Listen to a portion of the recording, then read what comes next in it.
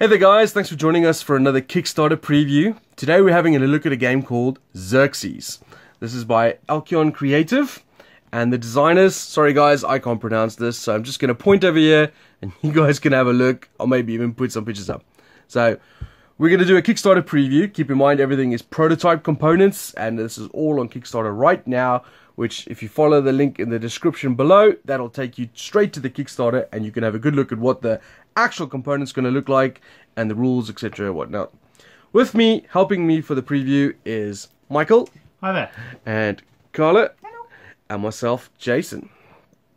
Alright, so give you a quick overview of what's happening. Each of us is a governor of King Xerxes' court. So this is the Persian Empire at the time, and what we're going to do is we're going to be basically paying taxation to Xerxes, making military campaigns, building buildings in his empire, all in the glory of the Persian Empire. And the victor will be either the first person to reach 25 points, so it's kind of a race, or after 7 rounds, the person with the most victory points is the winner, and there's some tiebreakers as well. Each of us plays, as I said, a governor. I am playing the governor of India, so my satrap starts over there. Carla is playing Babylonia, so she starts over there, and I'm Egyptus. she starts over there. Right, so the main crux of this is obviously it's worker placement. So we have 2 workers which will go out onto the board, and we can either gain resources or military units to then pay for our taxation cards, or for our campaign cards, or to build buildings. Now, this is quite important. At the beginning of the game, you get dealt 6 of these taxation cards, and then you choose 5 of them and discard 1. And they're quite important because once you've paid the resources in the top, you get the bonus from the bottom. So, for example, if I pay these 4 resources, I can get this military unit for the rest of the game. Or, if I pay these 5 resources, I can get these victory points at the bottom of the game. So, those are what the taxation cards do. The campaign cards, on the other hand, require you to have the military units, and then once you've spent all those military units, you get 5 victory points, and one player of your choice will lose a victory point. So that's where you score or gain most of your abilities and points from. These ones over here can only be built once per player. So for example, if I build the roads, no one else can build the road. It requires 6 resources, all of them require 6, and they do various things. So for example, the road will give me 4 victory points, and I can choose another player to lose 2 victory points. So there's a little bit of take that, in that some of the players will lose victory points based on wherever we go. So it's sort of Xerxes getting annoyed at them for not being productive enough. So the first thing we do is place our workers down.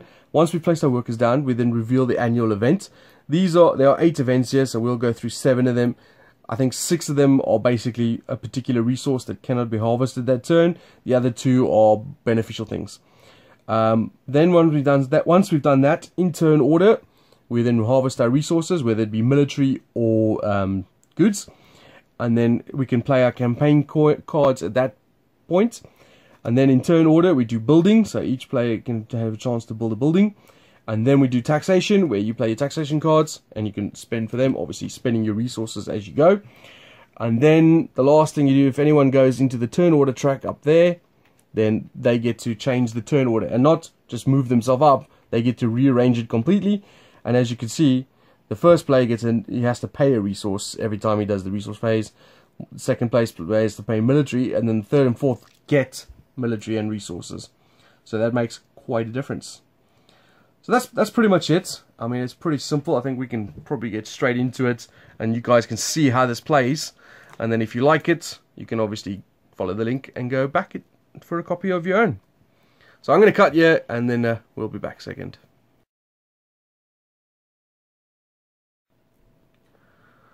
Alright, so we've literally just finished the first round. That was actually a really good round, because we got the heir to the king event come out, which is gain 3 resources of your choice, which meant we all got to build 2 military units on our first turn. Yeah. So as you can see here, I've spent 8 resources. Now I have a permanent elephant and a permanent soldier in play. Carla's got a permanent horse and boat, and you've got... I have a boat and a man. Yeah, so that worked out really well for us. So now that's the end of the round. First thing you do at the beginning of the new round is move that up. And then, starting with first player, which will be Michael, he'll place one of his... Oh, we should have removed these from the board as well. We should. Naughty, naughty. So, starting with Michael, he gets to place one of those. Now, you notice there's still 3 tokens on the board. Those are our starting locations. As I'm from India, always Babylon. Get those. So they will always be there. My first one, I'm heading down to grab Persia for myself. Okay. And it's me next. I'm going to go to Sogdia. Now the thing is, by placing the pawns down, so for example, in this situation, looks like Michael's going for the mercenary there. When the event comes up, and let's say it might say we can no longer gain gold, and he was going there for the gold, he can then choose to instead gain the mercenary instead of the resources. So that gives you the option in case you get a little bit boned by the objectives, the events rather. Carl's going to Assyria. So I need, looking around, I'm going to head here. Okay, then I'm going to go to, no, I don't want to go to that one. There's there, yeah, I'm going to go there. Yeah, I'm going to go there. Gripped by indecision. So that's the placement phase done. Yep. So now we reveal the event. And the event is locusts. No grain harvesting this turn. I'd like to point out, Egyptus' main event is grass. So my plan was to build this turn. Good luck with that. Yeah, so that's not happening. So starting with you, gain your resources. Gain my resources. Well, I can swap around what I was going to do ever so slightly. So I was going to do that, but I can't do that anymore. So I'm just going to see. Yeah, I think I'll do this instead. Yeah. So we're going to have from here, we're going to get ourselves a stone, a wood, and a yarn. I was going to take the soldier from there to build something on the next phase, but instead I'm going to take one of those, and one of those from there. And from here I'm going to take the gold cavalry, I believe. Or did I? Sorry, I'm just got to figure out what I was doing. No, instead of those I did need to take the gold. I was already spending that one. So I'm taking the mercenary from here and the cavalry from there. Okay, and then what are you paying for your... My tax, I'm going to throw some wood at them, I believe. Okay. So that's what your income was. Mine is going to be from India. I get 2 more wood and a stone, but I've already maxed out on my wood, so you can see over there. So I don't get any more wood from that, but I do get the iron. Over there I'm going to get another wood, which is no good, and then a wool and a wheat. And then over there I get another wool and 2 stone. But then I'm also going to use my one-time ability, which is I can steal 1 resource from another person, and I'm going to steal your wheat. Thought you might. And that is my... I'm not doing any campaigning. Should I have campaigned then? Yes, exactly. So I campaign at that point, so my campaign, I'm going to send off on this campaign, so I need a soldier, who I've got from there. I've got another man here, a boat, and I've got a cavalry from my home location. So I gain that, which gives me 5 victory points. Unfortunately, because I score that now, I can't give the -1 to anyone because there's no negative on the track. See, what we're doing is laughing and pointing at you. Yeah, basically going, what are you campaigning now for? There's no glory to be had. Carla? I am going to campaign. So I'm going to collect my mercenary from Babylonia. I have a cavalry and a ship. And then I'm going to use this guy over here. No, sorry, this guy over here for the chariot. You gain a free chariot. For 1, 2. Oh, that one's a free wild, so you can use it for anything. I, by the way, had to pay a military on my turn. I have 2 spare military, and I wasn't doing any campaigning, so I have plenty of military to pay for that. Well, then I guess I will use that instead of Gain this those one. instead. Yeah. So essentially, oh, where is he? That one there. So you two gain 5 points. Are you going to give the negative to Carla? I'm afraid it's going to have to be you. At first in turn order didn't help you there, Mike. Yeah, it did not, did it? But it does mean that I will then gain these following. So it's 2 gold and a wood from there. A iron. Don't gain the grain because of the locusts, and I can't gain the gold.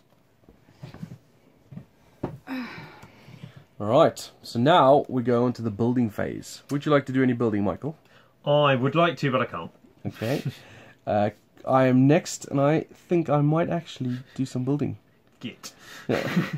Now, unfortunately, I didn't get what I wanted to build, but I'm still going to build anyway. So what I'm going to do is I'm going to build this church thing. So I'm going to spend 3 wood, 2 stone. Church thing. How many people have you offended? Yeah. And there's 1 wheat, which gets me 3 victory points, and someone else will lose 3. I feel like I should do Carla because she's in the lead, but I always like doing Michael. Number 1 rule of gaming: dick over Mike. Token there. Oh yes, and then I put that there to show that that has been built by moi.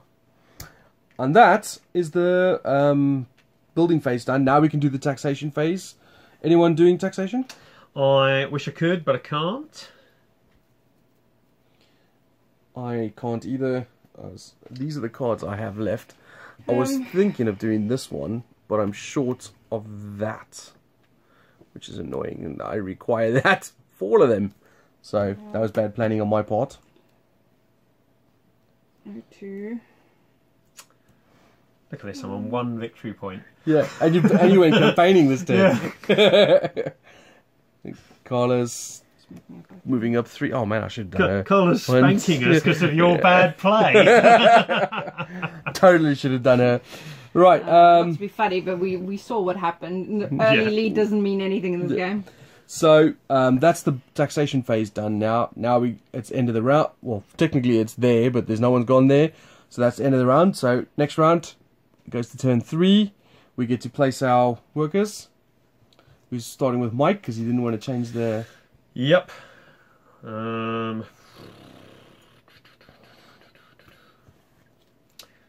Think we're gonna have to just bear with me a moment.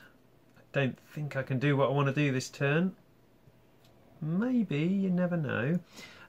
So we need one of those and one of those. So we shall go here.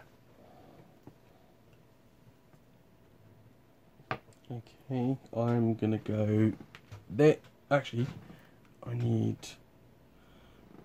that one. Is it possible to do what I want? Sorry, I'm gonna that one. What, here, Persia. Oh. Yeah, Persia. I've completely cocked this up. I can't get what I need.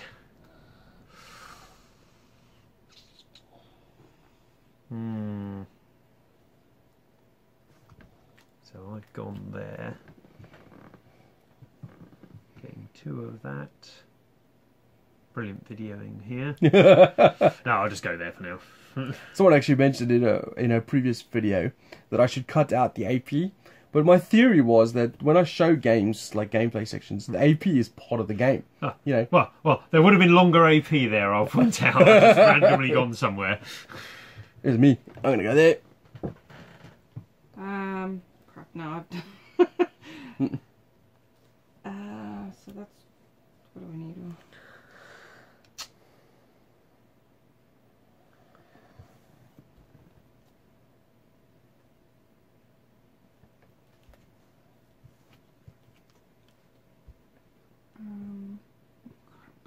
Fine, I'll go there. Okay. Alright. So, Michael. Yep. Do your campaigning and... So, campaigning first of all. So, this dude, I will take this one here. I'll have a horse. I will have a man from there. That's you. This one, sorry. Horse. A man from here and a boat. So, I've got a horse, a man, and a boat. I need a shieldy thing. So I am going to knock over this man. Which one shall we do? Just deciding. We're going to have this one, so I'll have the cavalry. My special ability I can use once per game is that I can swap one of the military units. So I'm going to swap that into a mercenary, so I gain that. We didn't do the... Oh, yeah, we missed the... Haven't taken any resources yet. So. Wood. No wood this turn. So I will not take this one instead, and I'll keep this one. Makes a difference because they're the same. I wanted the wood from there, but I can't get it.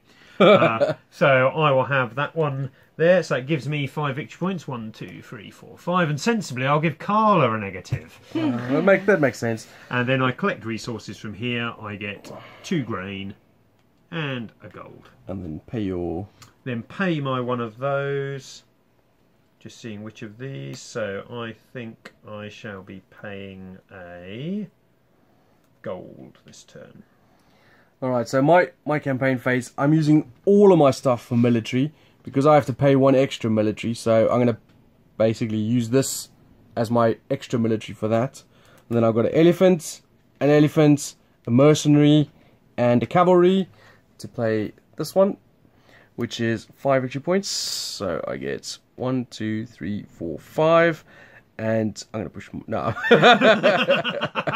I change the habit of a lifetime. And I'm going to do that. So. You done? Yep, I'm done. Okay, I am going to also go campaigning. So I've got my horse. You're getting a free military as well. Yeah, my horse. Man, we should have probably changed turn order. Because she's getting too many military out of that. Yeah. So my horse... Chariot. Did I do this right round? Chariot. And what's the name? Mercenary. Mercenary. That's that one, sorry. So Carla gets 1, 2, 3, 4, 5. And who are you pushing back 1? Got to be Mike, surely. Be you, And then I am going to collect these resources, which is 2 wool and a grain. And that is the campaign phase finished. Then we go into the building phase. Anyone doing any building? Down there, wish I could. Carla, you doing? I'm not doing any. Can't get to 3 of any resource at the minute. I had to spend my entire resource gathering just to get military. Yeah. So no building. I don't have 3 of anything, so. And taxation. My problem from last turn still applies this turn, so I'm not doing any taxation. So I'm going to do a bit of taxation. I have 2 stone, 2 wheat, and a wood for +3 victory points. Okay. 2, 3. I'll jump Jason. Carla? I don't have any. Okay. So that is the end of the round, and I think you get the general gist of how this works. We've basically got 4 more rounds to go. 4 more events will come out. We'll obviously probably change some more turn order, gaining more victory points. First one to reach there will win. If no one reaches there by that point, then the person with the most victory points will win. There are different buildings you have to build. This one, just for interest's sake, the granary, you get 7 victory points, -1 for each turn it's taken, whereas the fortress is you get 1 victory point, +1 for each turn. So that one's really good early doors, this one's really good late doors. I like these. These are nicely balanced, the buildings you can acquire. So there we go. That's a little bit of playthrough of Xerxes. This is on Kickstarter right now. If you're interested, follow the link below. I'm sure the guys from Alcon Creative would love your support. They've done quite a few other games already, which they have some bundles on the Kickstarter as well for that. There's some stretch goals for new sand traps and new events and stuff like that. So please go check it out. Thanks for watching. See you guys later. Bye.